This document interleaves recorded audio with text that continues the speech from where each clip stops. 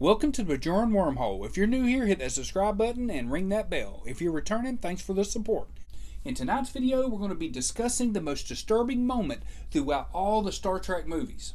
And you guessed it, it's the transporter malfunction in Star Trek the Motion Picture. I've seen Star Trek the Motion Picture maybe twice in my life. It's a convoluted mess, but it's fine. The thing though is, I saw it when I was younger and before I had a real grasp on things. Having rewatched the transporter scene, again now as an adult, gives that moment so much more weight. The scene really hammers home the futility of the moment.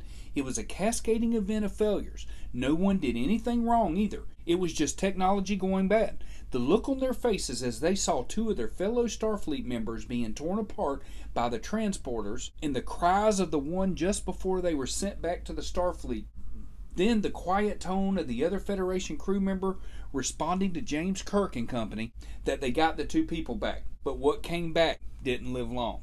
It really should make people want to just take shuttles everywhere. If you disagree, let me know in the comment section. Thanks for watching. Hit that subscribe button, and we'll see you next time.